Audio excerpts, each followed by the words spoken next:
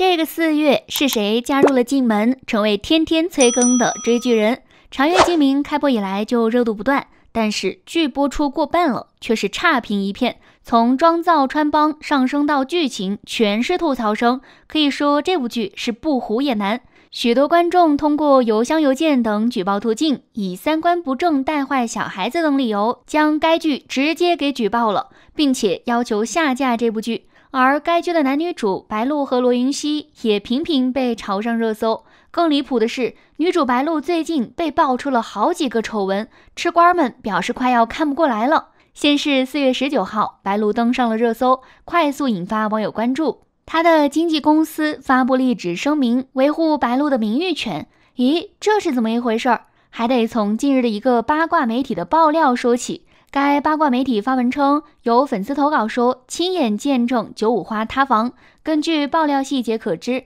爆料的网友是一位95花的粉丝。他说他很崩溃，没想到自己亲眼见证了自己最喜欢的小花塌房。该粉丝说，之前觉得这位95花只是豪放不羁、不拘小节的类型，没想到私生活十分混乱放荡。他说之前看该95花在综艺节目很放得开，会和初次见面的男艺人开玩笑，和嘉宾们打成一片，对他很有好感。随即该粉丝大爆该95花拍一部戏，剧组夫妻不断，就连有女朋友的都要挖墙脚，对方还是她闺蜜的 CP。 他说他无法理解这位95花的行为。该粉丝还说，在早前就听说这位95花在片场捏男演员的屁股，这样的骚扰事件竟然对他没有影响。该粉丝感叹，这么豪放，难怪狗仔说连他妈妈都管不了他。在爆料的最后，这位粉丝说，他说的这些都是一位私生饭拍到的，不能放出来，要不然那位私生饭会吃牢饭。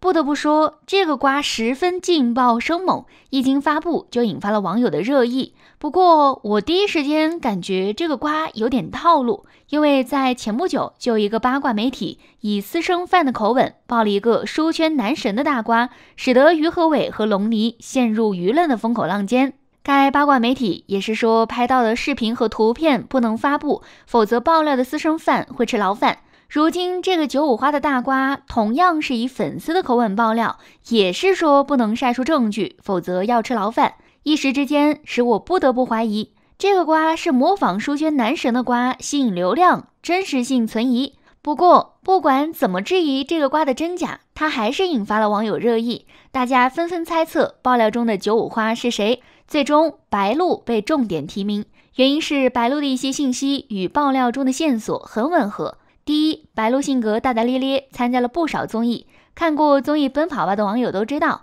在这档综艺中，白鹿成功和嘉宾们打成一片，甚至贡献了不少经典表情包。另外，白鹿曾经参加过《快乐大本营》，在这档节目中，他和程毅第一次见面。当程毅玩游戏失败后，白鹿主动缓解尴尬氛围，他笑着对程毅说：“你不知道可以问我啊。”后来在接受媒体采访，被问及是不是搞笑女时，白鹿回答：“其实我不是喜欢搞笑，是我不管干什么，看起来都像是在搞笑。我是带气氛的人，属于气氛组的。”第二，白鹿真的捏过男演员的屁股。2019年，白鹿和凭借《延禧攻略》中傅恒一角成名的许凯合作了电视剧《烈火军校》。在拍这部剧的过程中，白鹿突然主动上前捏了许凯的屁股，彼时相关视频被曝光后引发舆论热议。为此，白鹿的老板于正还特意站出来为白鹿澄清，说他只是帮许凯整理裤子里的威亚。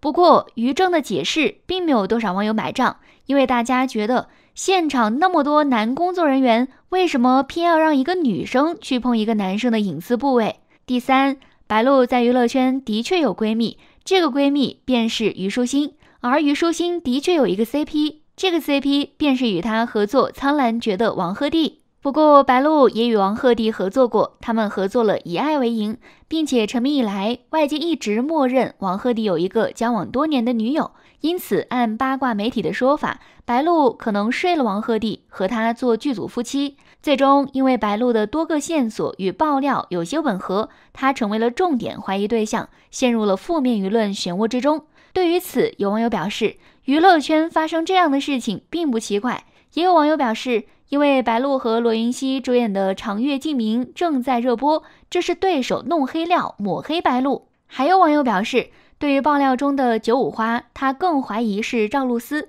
面对沸沸扬扬的舆论，最终在舆论发酵几天后，白鹿在4月19号做出了回应。白鹿方面发布严正声明，称近期部分网络用户针对白鹿发布侮辱性信息、虚假信息，严重侵犯了白鹿的人格尊严和名誉权。目前，白鹿方面已采取法律手段维护白鹿的合法权益，至此这个大瓜算是告一段落。然而，万万没想到的是，这边的性丑闻事件还没消停，白鹿过往的迷惑发言又被扒了出来。23号晚，白鹿的一条道歉发文突然登上热搜榜首，并且引发网友热议。白鹿发文表示，他对过往言论深感抱歉，给大家带来了不适，将会接受大家的批评，以后严格约束自己的言行，不再使用不恰当、不尊重的词语。不过，对于白鹿的道歉，许多网友都表示不买账。他们还爆料，白鹿在道歉前删帖、锁广场、发律师函等行为，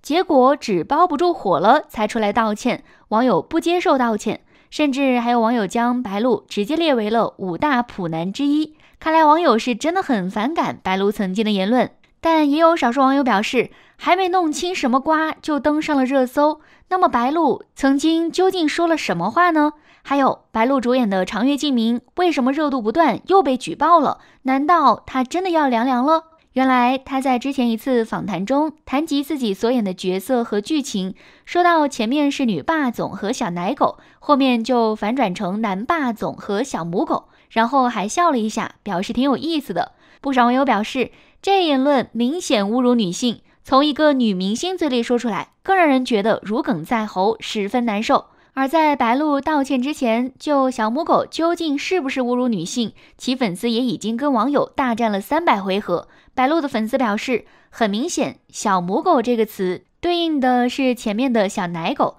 既然男性可以被普遍形容为小奶狗、小狼狗，为什么女性被形容成小母狗就是侮辱？这是不是一种双标？很显然，这种辩解略显强词夺理。中国语言文字博大精深，含义丰富，而日常所用的语言很多是在长期社会实践而确定或形成的，所以具有约定俗成性。一个词听到耳朵里是什么感受，很大程度上都源于其使用习惯。比如从字面上看，鬼这个字是邪恶的、狰狞的，明显是一个贬义词，但日常中称小孩为小鬼、鬼机灵，则不会给人以贬义的感觉，反而体现出亲昵。同样的，小奶狗、小狼狗这些形容男性的词本身是舶来词演化而成，来源于日本年轻女性对男友的分类。这类词汇从流行之初到现在就不带有贬义，但母狗则完全不同。首先，它带有了性别标签，就是针对女性的，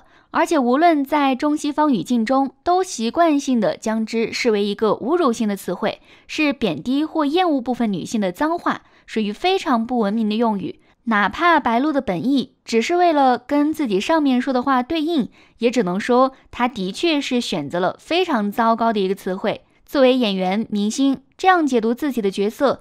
粉丝会感到伤心，女性观众听了也会觉得被冒犯，的确是应该好好的反省和道歉。有网友趁着这事儿的热度，翻出白鹿以前的言论，称及自己排斥比较娘的东西，称自己是男人、老公，认为他本身有较强的厌女意识。从只言片语中下这样的定论，的确有诛心之嫌，但也至少可以从中看出2件事。其一，身为明星，每句话都可能带来不可估量的影响，的确需要学会好好说话，谨言慎行。其二，作为演员，提升自己的表达能力尤为重要。如果在说话的时候无法使用更准确、更丰富的语言，只能用一些口语、网络流行语，那么就很可能被标签效应所影响，词不达意，引发误解，甚至传递极端消极的信息，造成不良社会影响。此前，多家媒体聚焦绝望的文盲现象，批评那些文化素养不足、基本常识缺乏、对角色和剧本不求甚解的演员，也反映出文化功底对于演员行业的重要性。这里的文化功底并不完全指的是卷学历，更在于有学习精神、广泛涉猎、扎根于生活、积累阅历、丰盈自己的内心世界，积累自身的文化底蕴，加强对于人的理解。而当你真正理解了人，就一定会知道小奶狗和小母狗在含义和观感上有多么大的区别。所以提升自身的文化修养，看重文字语言表达的能力，不但能让演员在专业上更为精进，也能少惹很多麻烦，不会因为没文化乱说话而栽跟头。